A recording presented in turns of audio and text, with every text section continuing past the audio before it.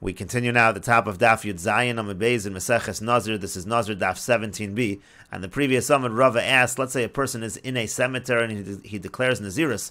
So we said according to Rabbi Yochanan that he gets Malchus for being in the cemetery. And so the question that Rava asked is, does he need to be in that cemetery for a certain amount of time, like we find by someone who's in the Beis HaMikdash when he's Tameh? Or do we say, no, immediately, the moment he's in that cemetery as a Nazir, so he gets Malchus? And so the Gemara said, what exactly is the case? If the case is that we're warning the person, do not declare yourself a Nazir, so in that case, certainly he should not need to be there for any amount of time. It should be the same thing as when we warn a regular Nazir not to enter a cemetery. So there also, if he goes into the cemetery, even for the shortest amount of time, he gets Malchus. The same should be true over here. If we tell the person not to become a Nazir when he's in the cemetery and he declares Nazirus, he should get Malchus no matter how long he's in the cemetery. And so the Gemara clarifies Rava's question. Ella, rather, the question is as follows. Let's say the situation is where the person entered, he was in a chest or a box or a closet, meaning he was encompassed in some way by something that prevents him from becoming Tameh. And then his friend comes along and takes off the top of this chest or whatever he's in, and therefore he's going to become Tameh because it's no longer protecting him. So in that situation, we now tell him that he needs to leave the cemetery. So the question is, does he have a certain amount of time to leave? And as long as he leaves within that amount of time, he's not going to get Malchus, or no, immediately he's going to get Malchus. And the Gemara explains, Ki gemirin shehiyah beveis hamikdash. Maybe this concept that he has to be there for a certain amount of time, that's talking about specifically in the Beis HaMikdash. But if it's outside the Beis HaMikdash, we don't apply that halacha. Odilma lo shnar, maybe it doesn't make any difference. And the Gemara says, Teiku, the Gemara leaves that as a question. And the Gemara continues, Boy Ravashi. Ravashi asks the following question. Nazar v'hu beveis hakvaris. Let's say a person declares his Nazirus when he's in the cemetery. Ton giluach olo, does he require shaving or not? Meaning to say, in a normal situation, when a person is a Nazir and he becomes Tameh, so then he has to purify himself, he has to shave, and he has to begin the Nazirus anew. So is the same thing true in a situation where the person declared the Nazirus while he was in the cemetery? Does he require this shaving or not? Kiboy tegalachas, maybe the only time that shaving is required is by tar shenitma, by someone who's pure who becomes Tameh, to come etame l'naziruse. There he has defiled his Nazirus. Avol Tameh shenazar lo. But if he was in a Beis HaKvaris, if he was Tameh already and he declares Nazirus, so maybe in that case shaving is not required. Odilmor, maybe lo shna, maybe there is no difference. And the Gemara says, Tashma, come in here a proof from our Mishnah. Misha Nazar v'hu beveis hakvaris. It says somebody declares Nazirus in the cemetery. Afilu hayasham shloshim yom, even if he was there for 30 days. Eino ola lo min aminyan, it doesn't count towards the number of days of the Nazirus. Ve'eino mevi carbon tumah, and he doesn't have to bring a carbon tumah. Normally, again, when a Nazir tahor becomes Tameh, he has to bring this carbon tumah. Here it says he doesn't have to bring a carbon tumah, and we infer as follows: carbon tumah hu delo ma'isi. He doesn't have to bring a carbon tumah. Aval giluchei boy, but we can infer that he does have to shave. And the Gemara says not necessarily. Matam kamar. It could be it's giving you a reason. Matam no maybe carbon tuma. What's the reason he doesn't bring carbon tuma? Mishum de lo bayi geluche, because there is no requirement to shave. So it could be the Mishnah indicates either way. It could be there is no requirement to shave. And the Gemara continues, Tashma, come in here the following proof. And this is from the same Brisa quoted on the previous Amud. The Brisa says, Ein bein tameh shenazar l'nazir tar shenitma. There's no difference between someone who's in the cemetery, he's tameh and he declares Nazirus, to a Nazir who's pure, and then he goes into the cemetery, or he becomes tameh. There's no distinction except for the following. Elo, except tameh shenazar shvi shalo olalo min aminyan. If you have a person who's in the cemetery and declares Nazirus, so already on the 7th day when he becomes pure, so that becomes the beginning of the count of the days of Nazirus. V'nazir tar shenitma. But if you have a pure Nazir who becomes Tameh, ein shvi shalo olalo min aminyan, the 7th day doesn't start the Nazirus, because as we said, he has to wait till the 8th day to bring those karbonos. And so the Gemara says, my lav, isn't this Brisa saying, that in terms of shaving, they're both the same. This is the only distinction between them, whether it starts on the 7th day or the 8th day, but there's no difference in terms of shaving. And the Gemara says, no, not necessarily. Malkus zev shavin. It might just be saying that in terms of receiving Malkus, they're equal, but maybe in terms of shaving, they're not the same.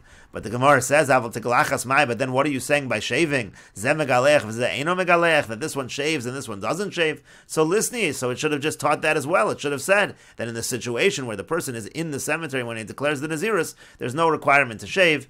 And the Gemara says, Tana Shvi Shalo V'chol Mili. Once it says on the seventh day, so it really is implying everything that goes along with that. It could be there is a distinction when it comes to shaving. As Rashi over here says, Lisniye, it should have said the distinction in shaving, and the Gemara answered, no, Tana Shvi Shalo V'chol Mili, meaning Dahachi Mashma, Shvi Shalo, what the price implies as follows, the seventh day, Olalo Menaminyan, it counts towards the days of the Nazirus, and what's the reason for that? Lefisheino Mevi Karban, that's because he doesn't bring a Karban. Umatame no Mevi Karban, why doesn't he bring a Karban? Lefisheino Ton Giluach, because he doesn't require shaving, so really that's already included in the distinction the Braisa makes. And the Gemara continues, Tashma, coming here a proof from the following Braisa.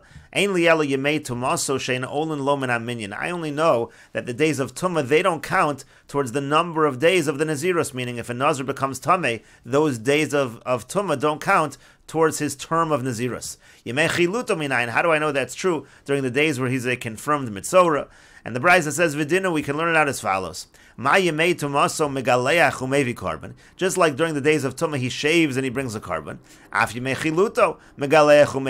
So too, during the days when he's a confirmed Mitzorah, he shaves and brings a carbon. And therefore we can compare the two. Just like the days of Tumah, they don't count towards the number of days of the Nazirus. So too, the days when he's a confirmed Mitzorah, those days do not count towards the days of the Nazirus. But the Braisa says, Lo imamrit b'mei tumaso, but maybe it's only true by the days of Tumah, shekein mevatel b'henes hakodman, because those days, they actually nullify anything he counted before. By Tumah, as we've said, he has to start the entire count over again. And lefikach ein olin lo min minyan. We can say that, therefore, that's the reason those days don't count towards the number of days of Nazirus. But Tomer b'mei chiluto, but you can argue that the days when he's a confirmed Mitzorah, she'enu mevatel es hakodman, it doesn't undo the days he's already counted. We've mentioned that earlier by Tzaras, it doesn't undo the count, it just suspends it. So lefikach olin lo min minyan. So therefore, maybe those days when he's a confirmed Mitzorah, it actually does count towards his number of required days of Nazirus. And so the Braisa says, no, you can't make that argument, Amrit, because we can say as follows, Uman Nazir bekever. If you're talking about a Nazir in the kever, meaning to say a person who declares his Nazirus when he's in the cemetery, Shesaro roy litiglachas, that his hair is fit to be shaved, Ein olin lo min minyan, and the days don't count towards the number of days of Nazirus. So Yemei chilutos, so the days of a confirmed Mitzorah, She'ein roy litiglachas, which are not fit for shaving, Lo kol shekein, She'ein olin lo min minyan. Certainly those days should not count towards the number of the days of the Nazirus.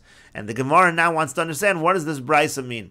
My love, isn't it saying, Tiglachas Tumah, we're talking about the shaving that is done for Tumah. And the Braisa means to say that if a person declares himself a Nazir in the Beis HaKvaris, there is shaving in that situation. That would be an answer to our question. And the Gemara says, Lo, no, that's not what this Braisa means at all. Tiglachas Tahara, this Braisa is talking about the shaving that's done when the Nazir is pure, meaning the shaving that is done at the completion of a regular Nazirus.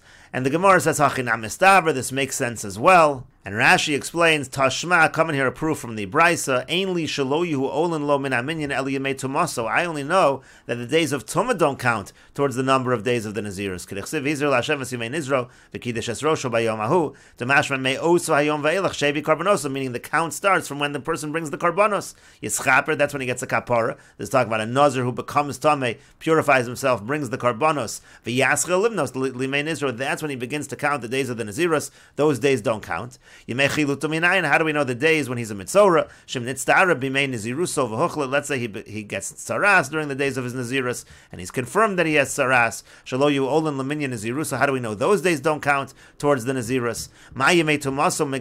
So the Braisa said, just like during the days of Tumah he shaves, this is talking about Tiglachas Tumah. It's talking about, again, the shaving that's done when the person becomes Tameh, so he has to shave, or maybe carbon siporim, and then he brings those karbanos. So the same thing is true during the days when he's a Mitzorah, Techsiv, because what does it say by Mitzorah? Also, the Mitzorah shaves. It says, V'chibes hametaris begadav, it says he has to wash his clothing, V'gilach es kol saro, and the Mitzorah shaves all his hair, Uchsiv v'ayom hashmini yikach shnei kvasim, and it says he brings karbonos. This is talking about on the 8th day. So it's the same kind of process. So ein olin lo. So again, just like the days of Tumah, they don't count towards the Nazirus. So too these days of Tzaras, they don't count towards the Nazirus. But then the Brisa argued there's a distinction, because by Tumah it actually undoes the previous count. Shekein mevatel ben hakodmin. It says it nullifies the earlier days you counted. You have to start the count over by Tumah. Maybe by Mitzorah, where you don't start the count over, maybe those days do count. During the days when he's a Mitzorah, it doesn't undo it. Kegon ben Nazirus meruba. For example, if a person has a long Nazirus, that's what it says over there. You owe them lo yimei chiluto. Maybe just like it doesn't nullify the previous count, maybe the days when he's a Mitzorah actually does count towards the days of the Nazirus. And so the Brisa said you can't say that Amrit Uman Nazir Bekever, because we can argue as follows. Just like by a Nazir Bekever, meaning he declares the Nazirus, Nazir Vuhu Beveis Hakvara Shesaro Roy. It talks about the fact that a Nazir, when he declares the Nazirus in the Beis HaKvaris, so his hair is fit l'tiglachas for shaving. And so now the Gemara wants to understand, what does that mean? My lavda, isn't it saying as follows? Teglachas the tumah, we're talking about the shaving that's done because of the tumah. Meaning the kevon shehiza v'shana v'taval. What the Brisa means to say is when the person sprinkles, and he sprinkles on the 3rd and the 7th day, and he immerses, at that point in time, megalchenoso. They shave him. We're talking about the fact that the Nazir Bekever has this teglachas for tumah, shaves for tumah. Ushmami nadeton giluach. And the point over here is you see from the Brisa that shaving is required for a Nazir Bekever. V'hachi mashma ma Nazir Bekever shesaru roilet teglachas. Just like a Nazir Bekever, he declares Nazirus in the cemetery, his hair is fit to be shaved. Zayin ein olin lo min aminyan. Those days don't count towards the number of days of Nazirus. Yemei chiluto. So the days when he's a confirmed Mitzorah, she'ein asaro roilet teglachas tumah. Over there's no shaving for tumah reasons. You're not shaving by Mitzorah because of the fact that you become a Mitzorah, like by a case where the Nazir is tameh, where he shaves because of the tumah. Ela teglachas tzaras. That's just a shaving that happens because of the tzaras. Lo kol shekein dein olalo. Certainly those days should not count. And the Gemara then said, Lo teglachas tetara, the shaving that we're referring to by the Nazir is actually not talking about the shaving that's done for Tumah, it's talking about the shaving that's done at the completion of the term, the normal shaving of the Nazir of purity. Meaning, She'im lo nichnas lekever. Let's say he didn't enter into a cemetery. Inami nichnas lekever v'nitter, or let's say he entered the cemetery, purified himself, v'yachar kach hishlam yimei nizro, and the point is he completed his Nazirus, shuton giluach l'sof shloshim, he requires shaving at the end of the term, at the end of the 30 days. Dahachi mashma, what it means is as follows: Shesar roy l'teglachas tahara. His hair is fit to be shaved, the regular shaving that's done on a pure mitzorah. Shein megaleach teglachas tumah. The point is he doesn't shave the teglachas tumah if he's a nazir bekever. Ela teglachas l'sof ma'ari. The Brisa is just referring to the regular shaving that's done at the end. Aval b'meichi luto. But when we're talking about the days when the person's a mitzorah, eino megaleach teglachas tahara. Ela teglachas saras l'sof zayin. There you're not doing the shaving of a nazir of tahara. There you're doing the shaving of a mitzorah at the end of 7 days, and that's the comparison that the Brisa is making. We'll continue with this discussion in the next video on Daf Yud Ches Amud Aleph.